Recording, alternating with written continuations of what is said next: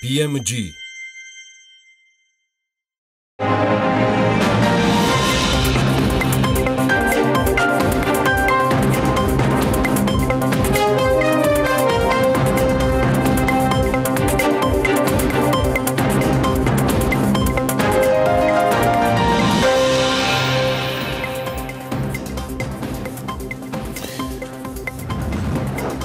მარეგულირებელი კომისიის ხელმძღვანელი პირების წლიური შრომითი ანაზღაურება 246,272 ლარია უნდა გაუტოლდეს თუ არა ეს ციფრები პრეზიდენტის ხელფას, რომელიც სამჯერ ნაკლებია.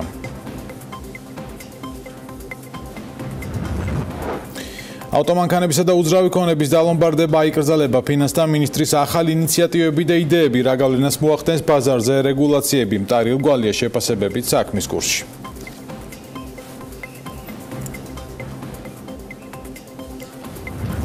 საღამომშვიდობის საქმის კურსი განაგრძობს თქვენს მუშაობას, რომელსაც ბექა ბაციკაძე გაუძღვება. მარეგულირებელი კომისიის ხელმძღვანელ პირებს ხელფასების შესაძლოა სამჯერ შეუმცირდეთ. შესაბამისი კანონპროექტი პარლამენტის უმცირესობის წევრს რომან გოცირიძეს აქვს შემუშავებული. საუბარია კომუნიკაციის ეროვნული კომისიისა და საქართველოს ენერგეტიკის და წყალმომარაგების მარეგულირებელი ეროვნული კომისიის ხელმძღვანელ პირებზე, კერძოდ ეროვნული მარეგულირებელი ორგანოების შესახებ საქართველოს კანონში ცვლილებების განმარტებით ბარათში წერია, რომ მარეგულირებელი კომისიის ხელმძღვანელი პირების წლიური შრომითი ანაზღაურება 246,272 ლარია, რაც თვეში 20,000 ლარზე მეტია და სამჯერ აღემატება საქართველოს პრეზიდენტის ერთი თვის შრომის ანაზღაურებას. ინფორმაციისთვის კანონპროექტი დღეს ზოგადი პრინციპების დონეზე განიხილა დარგობრივი ეკონომიკის და ეკონომიკური პოლიტიკის კომიტეტმა და დეპუტატებმა კანონპროექტის ძირითადი არსი გაიზიარეს.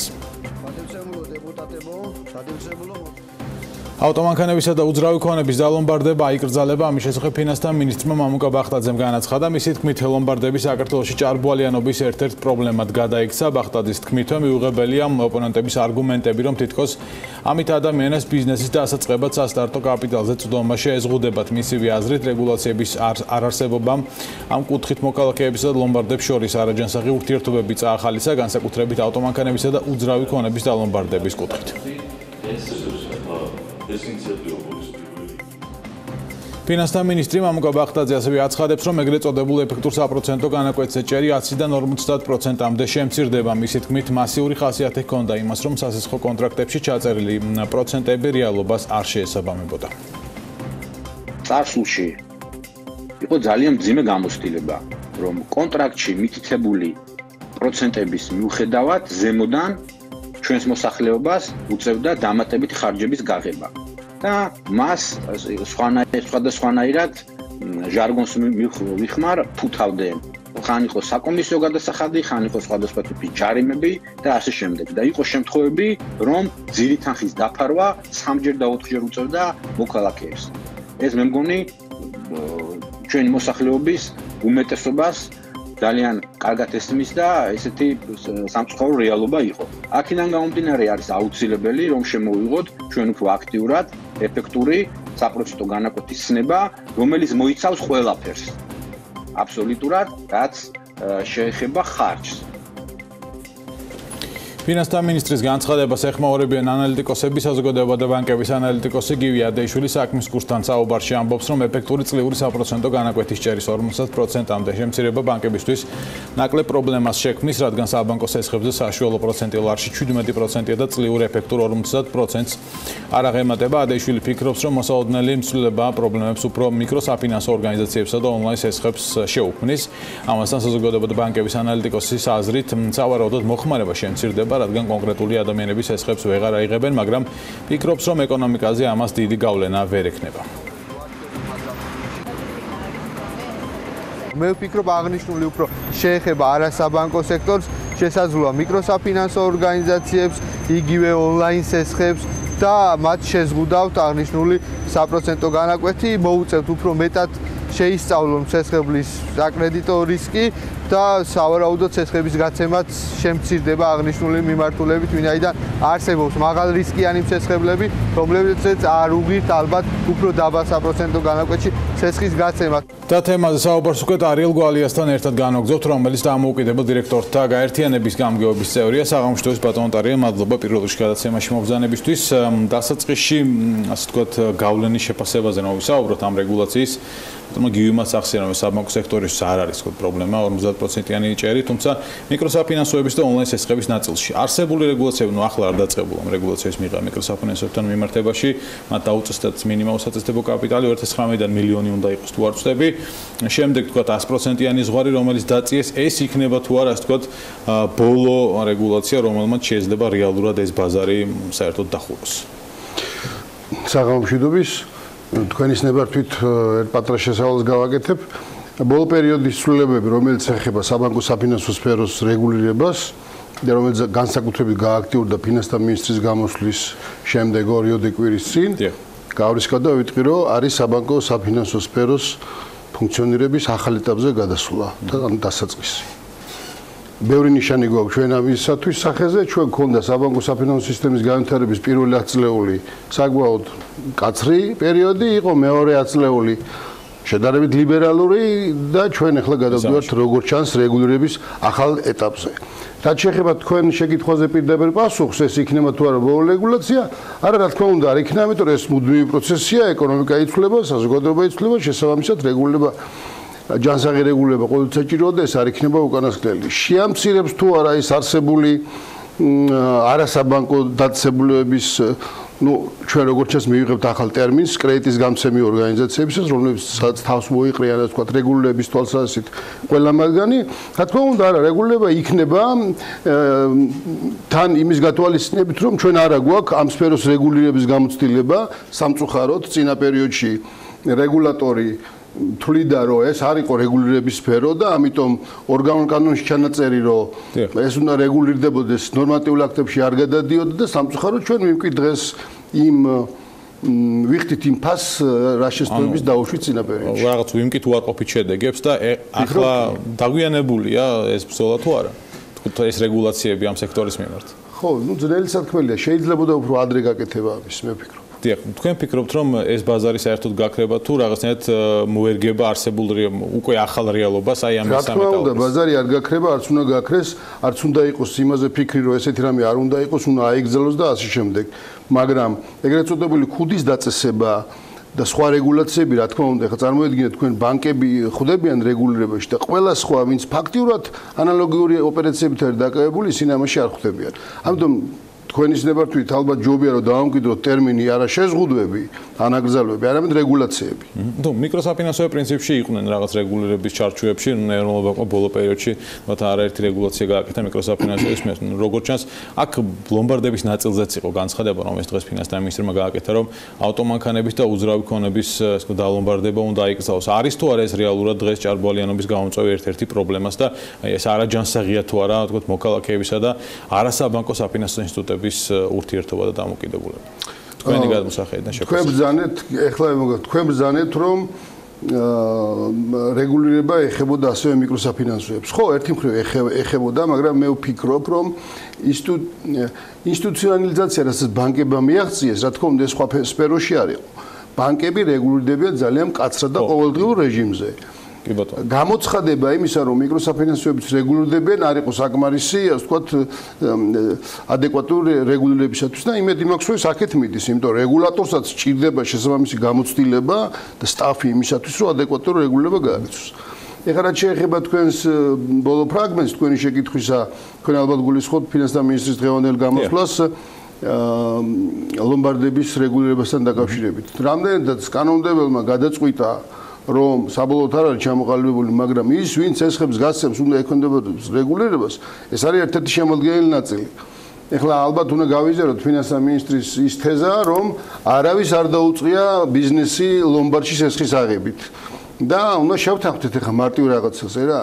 შესაბამისად, სესხები, რომელიც შეიძლება მოქალაქემ აიღოს ლომბარდში, მართლა არ გამოდგება ეს მაღალ პროცენტიანი სესხები ბიზნესის დაწყებად და ასევე არ ვიღაც შეიძლება დაუწყია, მაგრამ შეიძლება ცოტა იყოს ეს ადამიანი. ხო, მე ამიტომ თქვი თავიდან რომ ცხოვრება ძალიან მრავალფეროვანია, ყველაფერი შეიძლება მოხდეს, მათ შეიძლება ისე შეიძლება მოხდეს, რომ ლატარიაში მე და თქვენ დიდი თანხა მოვიგოთ, მაგრამ გეგმების აწყობა ამაზე ალბათ არ ღირს რა. და შესაბამისად ლომბარდების რა თქმა უნდა დაექვემდებარა, რომ მე არ ვიცი რამდენად იქნება აკრძალული უძრავი ქონების ჩადება ან მანქანების, მაგრამ არ გამოვრიცხავ ამას, როგორც ჩანს ჩვენ წინა პერიოდში პასუხს ვითხოვდით რეგულატორიდან. მთავრობა ამ პროცესში არ ერეოდა, რაც იმას ნიშნავდა, რომ ზოგადად მთავრობა იზიარებდა ლიბერალურ მიდგომას, რასაც რეგულატორი ახორციელებდა.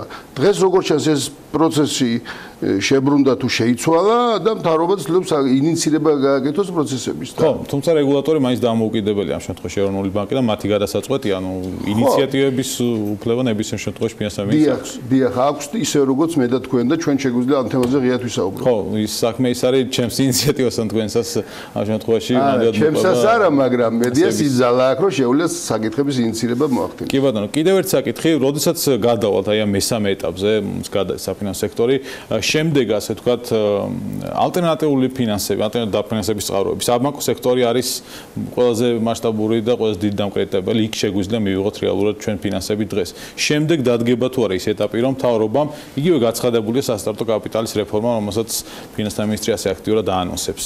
აი, შემდეგ უნდა იზრუნოს თუ არა უკვე იმაზე, რომ ხელმისაწვდომობა ფინანსებზე უფრო მეტად გაიზარდოს დღეს, რაც რეალურად არის პრობლემა მიკრო და მცირე ბიზნესისთვის. ესე იგი, ერთი მხრივ საქართველოს აქვს ისეთი ადამიანები ალბათ პასუხისმგებლიანი, ვინც სიტყვის რომ საბანკო სფერო არის საქართველოს სრულგომორებაში არა, ჩვენ გვაქვს ძალიან მაღალი დონის განვითარების საბანკო სფერო. ჩვენი ბანკები არის ლიკვიდური და არავითარი პრობლემა დამატებითი საკრედიტო სახსრების მოსდვისი არ არის. მაგრამ რა თქმა უნდა, შესაძლებელია რომ იყოს უფრო დაწეული საპროცენტო განაკვეთები, უნდა იყოს ალტერნატიული წყაროები, ამისათვის კაპიტალის ბაზარი უნდა განვითარებულიყო. სამწუხარო ჩვენ 2000-იანი წლების დასაწყისში კაპიტალის ბაზარი, ეხლა იმის თქმა არ მინდა რომ ყვაოდა და კარგად იყო, მაგრამ რაღაც ჩანასახაო მდგომარეობაში იყო და ის მერე ასე ვთქვათ საერთოდ მოგვდა. დღეს არის ცდა ამის გამოცოცხლებისა, ეს არის ვალდებულება ასევე საქართველოს ხელისუფლების, პროცესი მიდის თულად და არა სწორხაზოვნად აღმავალი ხაზით. ძალიან თულად მიდის, ჯერჯერობით დიდი შედეგები არ გვაქვს, თუ არ ჩავთვლით ახლა ქაღალდზე რაღაც ჩანაწერებს, არ გვაქვს საინვესტიციო ფონდები და ასე შემდეგ, მაგრამ მეორე მხრივ ჩვენ უნდა ვიცოდეთ, რომ თუ ადამიანი ფიქრობს, რომ ნახეთ, ვინ უნდა დაიწყოს ახალ ბიზნესს, სტუდენტმა, რომელიც დაამთავრებს, შესაძლებელია, მაგრამ ეს შესაძლებელია გამონაკლისი წესით. ჩვენ ახლა მასიურად ესე სტუდენტები ბიზნესს ვერ დაიწყებენ. ის ადამიანები კი, ვინც თავის სამსახურში ცხოვრების განმავლობაში რაღაცა წარმატებას აღწევენ, რაღაცა კაპიტალს აგროვებენ, მათ ამ დროს უნდა ისწავლონ გარდა ბანკებთან ურთიერთობისა, ინტერაქტიული ურთიერთობა ბიზნესმენებთან, რომ თავის იდეები მოაწონონ. ხოლო თუ იმაზეა საუბარი, რომ ყველა ვინც ვერ მუშაობს და ვინც არ მუშაობს, ეხლა სასტარტო კაპიტალი უნდა რომ რამე დაიწყოს, ეს არ იქნება. ჩვენ არ უნდა შევქნათ არასწორი მოლოდინი. რა თქმა უნდა, ჩვენი ქვეყანა არის ჯერ კიდევ ღარიბი.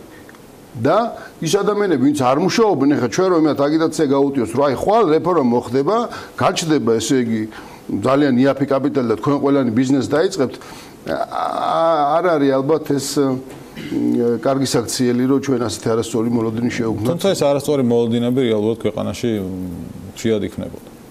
ხო, მაგრამ ჩვენ ყველა საქციელი, რაც არასწორი ჩვენ ჩავიძინეთ ცხოვრებაში, მე ჩვენი გადასახდელი გამოსასწორებელია და ყველა ეს გულუბრყვილო ვერსია, რაც შეიძლება ადამიანო დაიჯეროს, შეიძლება მას ასე ვთქვათ ზიანი მიაყენოს ცხოვრების განმავლობაში. კი ბატონო.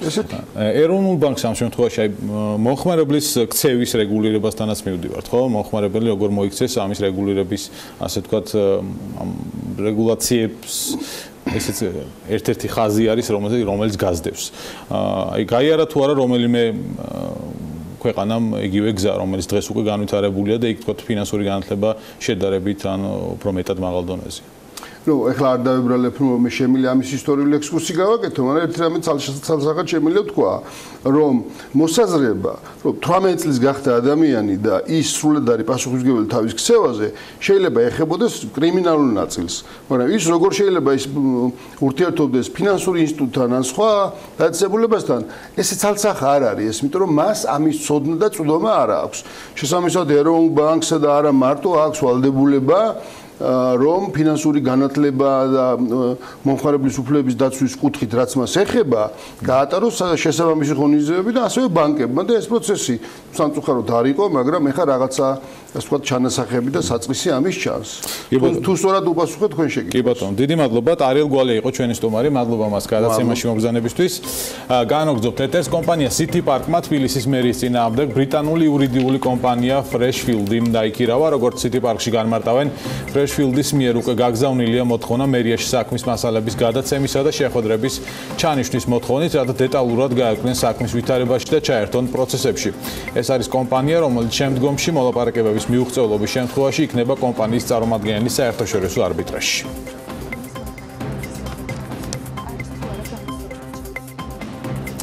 City Park-ის განცხადებას უკვე გამოეხმაურა დედაქალაქის მერი კახაკალაძის განმარტებით, დედაქალაქის მერიაც აიყვანს იურისტებს მათ წინააღმდეგ. კალაძემ აღნიშნა, რომ მერიასა და კომპანიას შორის არსებულ დავაში სიახლე არაფერია. ინფორმაციისთვის თბილისის მერმა კახაკალაძემ განცხადება City Park-ის ხელშეკრულების გაწყვეტასთან დაკავშირებით 13 მარტს გააკეთა.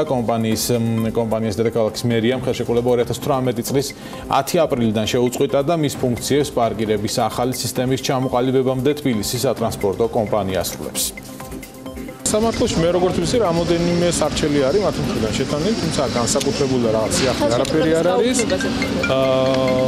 სიახლე არაფერი არ არის, აიყვანეს იურისტები, რა თქმა უნდა, დედაქალაქის მერიაც აიყვანს იურისტებს, ასე რომ არანაირი პრობლემა არ არის.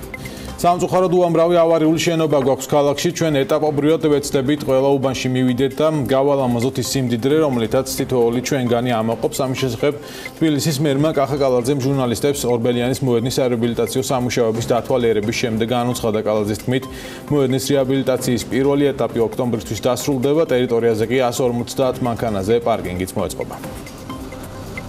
მნიშვნელოვანია ამ პროექტების განხორციელება, რადგან ძველი თბილისი არის ჩვენთვის ის სიმდიდრე, რომელიც ამ ქალაქს გააჩნია და შესაბამისად მოწესრიგება, მოვლაპატრონება ჭირდება, უამრავი ავარიული შენობები გვაქვს სამწუხაროდ ქალაქში და ჩვენ ეტაპობრივად ვეცდებით, რომ ყველა უბანში შევიდეთ და ასე ვთქვათ, გავალამაზოთ ის სიმდიდრე, რომელსაც თითოეული ჩვენგანი ვამაყობთ. დედაქალაქში ორი ქუჩის რეაბილიტაციო საპროექტო დოკუმენტაციის შედგენაზე მერიამ ტენდერი გამოაცხადა. საუბარია გორგასლის ქუჩასა და ლეხ კაჩინსკის ქუჩაზე. სატენდერო პირობების თანახმად წინადადებების მიღება 12 მაისს დაიწყება და 15 მაისს დასრულდება. შესყიდვის სავარაუდო ღირებულება კი გორგასლის ქუჩის შემთხვევაში 30,000, ხოლო კაჩინსკის ქუჩის შემთხვევაში 10,000 ლარია. სატენდერო დოკუმენტაციის მიხედვით მომსახურების მიწოდება მიზნად ისახავს რეაბილიტაციო გზაზე სრულყოფილი საველე საკვანძო სამუშაოების ჩატარებას და ფენიანი საგზაო სამუშაოების გათვალისწინებით არსებული საავტომობილო გზის რეაბილიტაცია რეკონსტრუქციის საპროექტო სახარჯთაღრიცხო დოკუმენტაციის შედგენას. 2018 წლის სამთოში საქართველოში საცხოვრებელ შენობებზე 1351 ნებართვა გაიცა, საიდანაც 58% თბილისზე მოდის. სტატისტიკის ეროვნული სამსახურის მიერ ბიზნეს პრეს ნიუსისთვის მიწოდებული ინფორმაციის მიხედვით საანგარიშო პერიოდში თბილისში სახლების მშენებლობაზე 786 ნებართვა გაიცა, საცხოვრებელი სახლების მშენებლობაზე 219 ნებართვა გაიცა აჭარაში, 28 გურიაში, 29 სამეგრელოში, 39 იმერეთში, 31 კახეთში, 59 მცხეთაში, 20 სამცხე ჯავახეთში, 131 ქვემო ქართლში და 13 შიდა ქართლში. საცხოვრებელ შენობაზე მხოლოდ 1 ნებართვა გაიცა რაჭა-ლეჩხუმში, მთლიანი ფართით 72 კვადრატული მეტრი. მთლიანად 2018 წლის პირველ კვარტალში საქართველოში მშენებლობაზე სულ 2057 ნებართვა გაიცა, საიდანაც 1351, ანუ 65,6% საცხოვრებელ შენობებზე მოდის.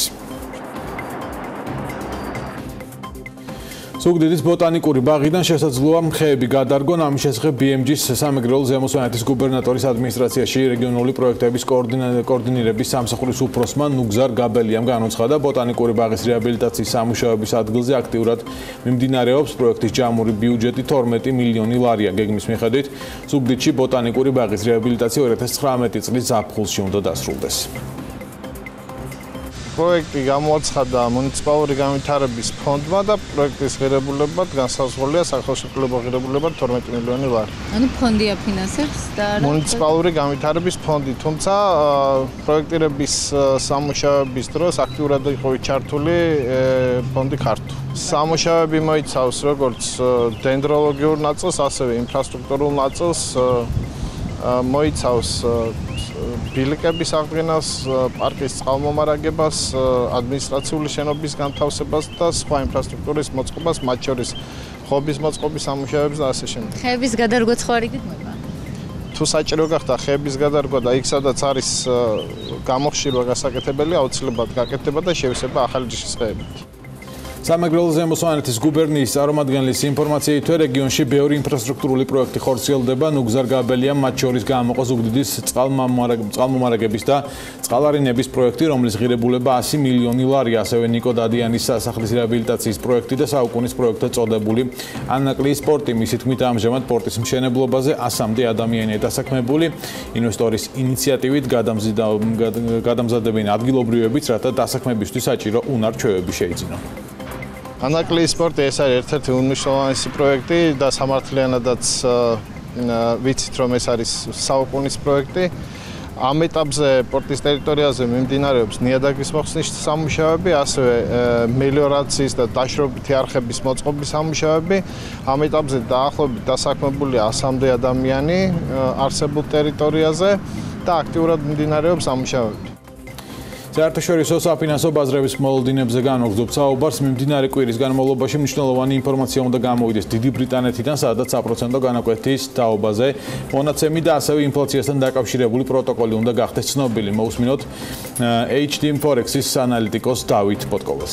გამოვა საპროცენტო განაკვეთთან დაკავშირებული ინფორმაცია, საბაზისო პროცენტის ცვლილებას არ ველით, იგივე დარჩება, რა თქმა უნდა. აქვე გასათვალისწინებელია ერთი მომენტი, რომ ყოველთვის საპროცენტო განაკვეთის გამოსვლას თან ახლავს ხოლმე ეროვნული ბანკის პრეზიდენტების გამოსვლა, თუმცა აი ამ ეტაპზე ჯერ არ არის დაგეგმილი. სამწუხაროდ, იმიტომ რომ გავარკვიოთ თუ რა მიმართულებები ექნება, თუმცა ინფლაციასთან დაკავშირებით პროტოკოლს ველოდებით ამ კვირაში საბაზისო პროცენტის განმოსვლასთან ერთად. ძალიან საინტერესო იქნება ეს პროტოკოლი, იმიტომ რომ ფაქტიურად აი აქ უნდა დავინახოთ ის განწყობები არა მარტო ეკონომიკის მიმართ თავისთავად, რაც გააჩნია თვითონ ინგლისის ბანკს და პატარა ესე ქვესათაურებივით შეიძლება ამოვიკითხოთ კიდეც. ელექტროენერგიის იმპორტის საშუალო ფასი მარტში წლიურად 26.9%-ით გაიზარდა 3.4 ცენტიდან 5 ცენტამდე. ეს ზრდა ძირითადად აიხსნება 2017 წლის მარტის დაბალი ფასით, რაც უკავშირდებოდა აფხაზეთის რეგიონში ელექტროენერგიის სუბსიდირებულ ფასად იმპორტს. იმპორტის საშუალო ფასის ზრდის მიუხედავად ელექტროენერგიის საბალანსო ფასი 2018 წლის მარტში წლიურად მხოლოდ 2.3%-ით გაიზარდა, კილოვატ-საათზე 5 ცენტი შეადგინა. ასეთი მცირედი ზრდა იმპორტის მოცულობის შემცირებით აიხსნება. ირაკლი ფურცელაძე პირველია იმერეთში, ვინც საკუთარი სახლის სახურავზე მზის პანელები დაამონტაჟა და ნეტო აღრიცხვაში ჩაერთო. ეს ნიშნავს, რომ 27 წლის ირაკლის მზის ელექტროსადგური ქსელთანაა მიერთებული და ჭარბი ენერგიის არსებობის შემთხვევაში კომპანია მისგან იღებს ელექტროენერგიას, ხოლო დანაკლის შემთხვევაში, რომელსაც მრიცხველი აღრიცხავს, უკან იბრუნებს გაცემულ ენერგიას. ირაკლი ფურცელაძე საქმის კურსის სტუდიაშია. საღამოშტობის ირაკლი, მადლობა გადაცემაში მობრძანებისთვის. დასაწყისში საწყისი ეტაპი მინდა გითხო, რატომ გაგიჩნდა იდეა, რომ მზის პანელები დაგემონტაჟებინა, რა იყო შენთვის ინსპირაციის წყარო და შემდეგ ჩართულიყავ უკვე ნეტო აღრიცხვაში. მოგესალმებით, მადლობა მოწვევისთვის. პირველ რიგში ალბათ ის, რომ პროფესიით ელექტროინჟინერი ვარ, ჩემთან ეს სფერო ძალიან ახლოს არის და უკვე ალბათ 6-7 წელია იქნება, რაც დაინტერესებული ვარ კონკრეტულად მზის პანელებით. დიდი ხანი მინდოდა გამეკეთებია, ცოტა დიდი. როდესაც დაიწყე უკვე ზრუნვა იმაზე, რომ გაიკეთებინა მზის პანელები დაგემონტაჟებინა, რა დრო დაგჭირდა იმისთვის, რომ ეს პროექტი განხორციელებინა ჩეკვეთიდან მონტაჟამდე და ჩართვამდე ნეტო აღრიცხვაში? ჯამში ალბათ დაახლოებით 4-5 თვე, ვინაიდან პანელები იმპორტირებულია ჩინეთიდან, შესაბამისად ტრანსპორტირებას დაახლოებით 2 თვე მაინც დაჭირდა ჯამში. შემდეგ გამბაჟება, შემდეგ მონტაჟი თვითონ დაახლოებით 1 თვეში ალბათ. რას გაძლევს შენ უკვე დღეს 2 თვეა ხო უკვე რაც ჩართულია აღრიცხვაში, რას გაძლევს ეს პანელები, ანუ სამოხმარებლო ენაზე რომ ახსნათ, აღარ ყიდულობ რეალურად ელექტროენერგიას გამონაწილებელისგან. ელექტროსადგურის დადგმული სიმძლავრე არის 3 კილოვატი. შესაბამისად, გამომუშავება მარტის თვეში მაგალითად ქონდა 310 დაახლოებით 310 კილოვატ-საათი. მარტის თვეში ოჯახში მსგავსი ამ დონის მოხმარება არ ყოფილა, იყო დაახლოებით 250 კილოვატ-საათი მოხმარება, შესაბამისად 70 კილოვატ-საათი ასე ვთქვათ კრედიტში გადავიდა მომდევნო თვეზე. აპრილის თვეში იყო უფრო მეტი, დაახლოებით 430-მდე 420 კილოვატ-საათი, შესაბამისად ესეც გადადის მომდევნო თვის კრედიტში და ასე ხდება წლის ბოლომდე. ნეტო აღრიცხვაში, ანუ ინსპირაცია რა უნდა იყოს სხვა ადამიანებისთვის, რომ ალტერნატიული ენერგიის წყაროზე გადავიდნენ, ასე ვთქვათ, დაამონტაჟონ მზის პანელები. ნეტო აღრიცხვაში ჩართვა და აქედან შემოსავლის მიღება თუ სხვა რაიმე ტიპის, მაგალითად ეკოლოგიაზე ზრუნვა და ასე შემდეგ. ალბათ ორივე. პირველი ალბათ უბრალოდ საყოფაცხოვრებო მიზნებისთვის ეს იძლევა თანხის დაზოგვის საშუალებას. მართალია თავდაპირველად დიდ ინვესტიციას მოითხოვს, მაგრამ ეს ჩემ შემთხვევაში ეს იყო $2,500-დან $3,000-მდე. თუ შედარებით ნაკლები თუ თქვენით გააკეთებთ, თუ კომპანიის მომსახურებით ისარგებლებთ, მაშინ დაახლოებით $1,000 დაგიჯდებათ 1 კილოვატ-საათის. ხო, თუმცა საკუთარი ძალების გაკეთება შესაბამის ოდნის გარშე შეიძლება. შეიძლება ინტერნეტის დახმარებით ალბათ.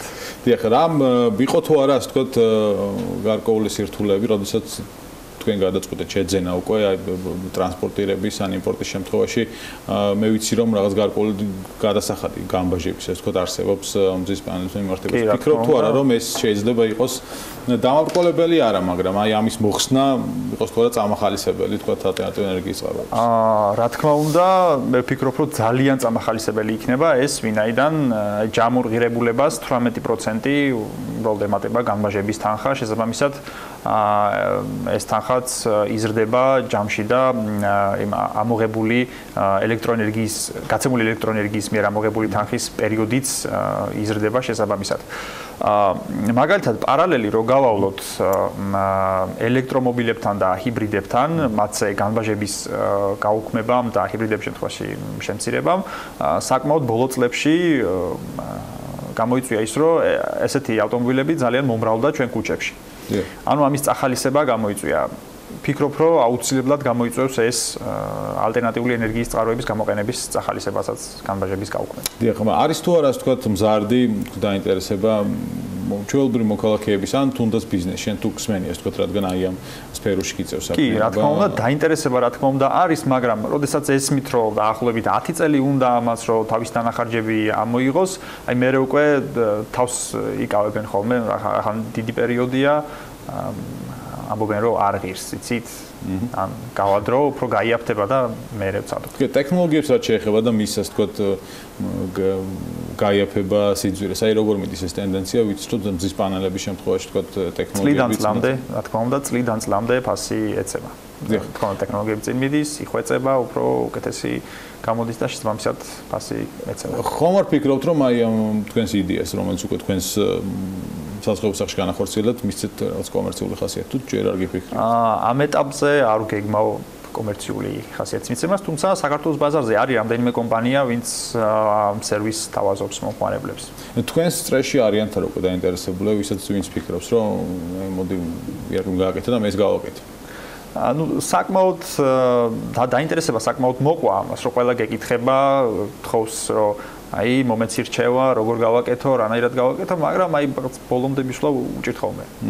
აი უფრო აი ინფორმაციის დონეზე უნდა და ნათლად ჩანს, რომ ინფორმირებულობა ამ საკითხის მიმართ არის საკმაოდ დაბალი. და ბოლოს აი წლიური საშუალო გამომუშავება რამდენია, რომ დავთვალოთ?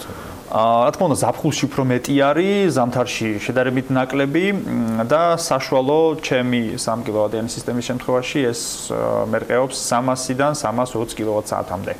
კი ბატონო, ძალიან დიდი მადლობა.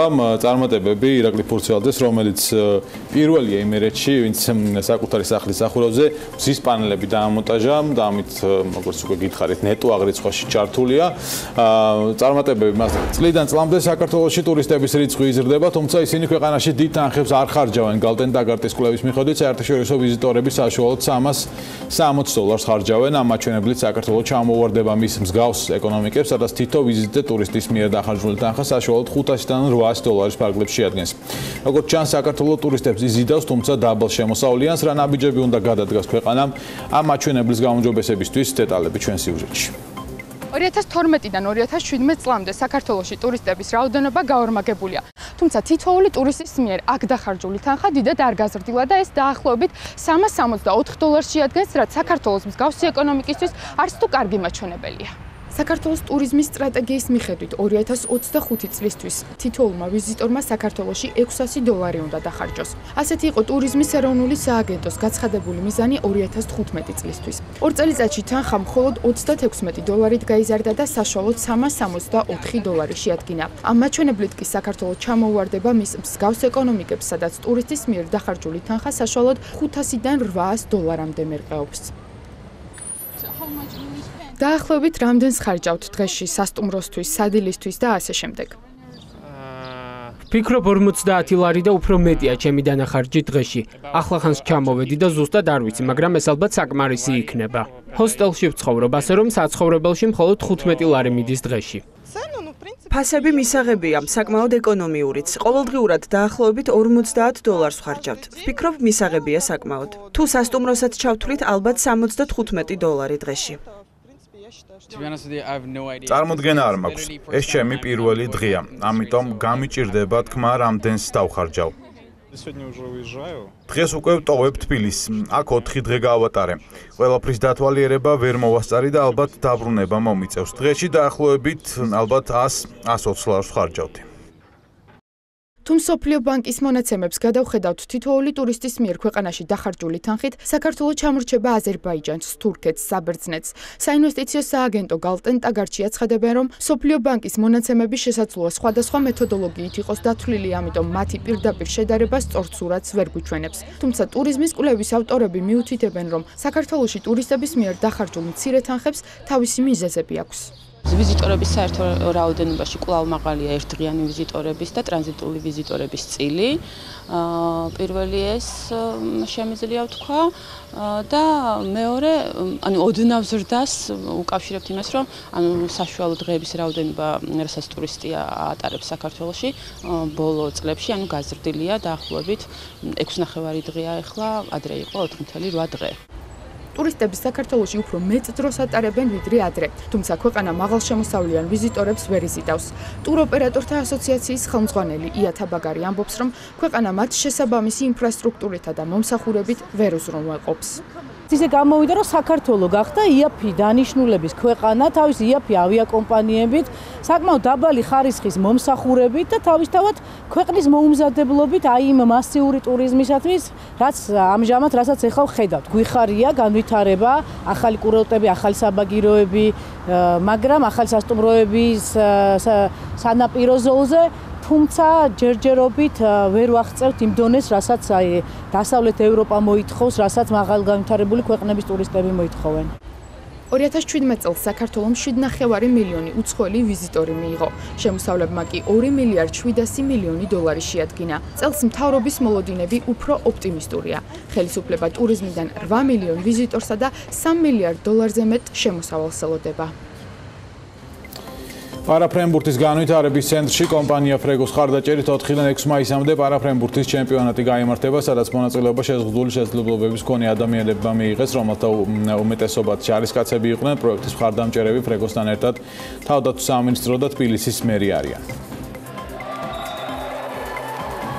ეს ტურნირი არის ძალიან მნიშვნელოვანი ზოგადად პარაფრენბურთელებისთვის, არა მარტო, არამედ ყველა შეზღუდული შესაძლებლობის მქონე პირებისთვის და კომპანია ფრეგო უკვე მეორე წელი აქტიურად უჭერს მხარს ამ ტურნირს.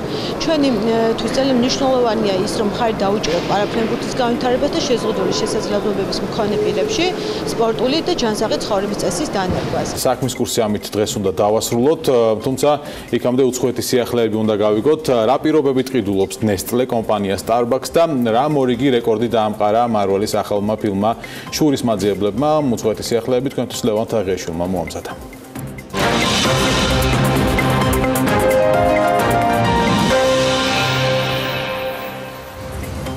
კომპანია Nestle $7.2 მილიარდი გადახდა საპირებს იმისათვის, რომ მოიპოვოს ლიცენზია Starbucks-ის პროდუქციის გასაყიდად მთელს მსოფლიოში. ინფორმაციას CNN Money ავრცელებს, რომლის მიხედვითაც Nestle-ს უკვე აქვს დამკვიდრებული სოლიდური სახელი ყავის ინდუსტრიაში, Nescafe-სა და Nespresso-ს სახით. თუმცა ახალი შეთანხმება მხოლოდ Starbucks-ის პაკეტის ყავას გულისხმობს და ის არ შეეხება ადგილზე დამზადებულ პროდუქტს. პირველი iMac-ის გამოშვებიდან 20 წელი გავიდა. მას შემდეგ რაც სტივ ჯობსმა ახალი ტიპის კომპიუტერის პრეზენტაცია გამართა, ფაქტობრივად მთელი მსოფლიო შეიცვალა. პირველი კომპიუტერის ფასი $1299 იყო. ამჟამად მხოლოდ 2018 წლის პირველ კვარტალში მთელს მსოფლიოში 5 მილიონზე მეტი iMac-ია გაყიდული. კომპანია მარველის ახალი ფილმი შურის მაძიებლები გახდა ნამუშევარი, რომელმაც ყველაზე სწრაფად მოახერხა $1 მილიარდი გამომუშავება. ერთ-ერთ ყველაზე ცნობილ ფილმს ამისთვის მხოლოდ 11 დღე დასჭირდა. მას შემდეგ თითქმის იდენტური შედეგი 2016 წელს ფილმებმა კაპიტანმა ამერიკამ და 2012 წელს ბნელი რაინდის აღზევებამ მოახერხეს. ანტრეპრენიორმა ელონ მასკმა საკუთარ ტვიტერზე გამოაქვეყნა სტატუსი, რომლის მიხედვითაც ის ტკბილეულების მწარმოებელ კომპანიას ქმნის, რომელიც აუცილებლად ძალიან წარმატებული იქნება. მას შემდეგ, რაც მის ტვიტს ინტერნეტში ძალიან დიდი გამოხმაურება მოჰყვა, მილიარდერმა განმარტა, რომ მისი განცხადება ძალიან სერიოზული იყო, თუმცა მეტი დეტალი მას აღარ გაუჟღერებია. ამერიკაში უმუშევრობის პროცენტი 17 წლის მინიმუმამდე დაეცა მას შემდეგ, რაც მხოლოდ აპრილში ოფიციალურად 164,000 ახალი სამუშაო ადგილი შეიქმნა. ამჟამად ამერიკაში უმუშევრობის დონე 3,9%-ია, რაც მსოფლიოში ერთ-ერთი საუკეთესო მაჩვენებელია. მსოფლიოში ამ კუთხით ჩეხეთი ლიდერობს 2,2%-ით. მას შემდეგ კი იაპონია მოყვება, სადაც ოფიციალურად დაუსაქმებელი მოსახლეობის 2,5%-ია.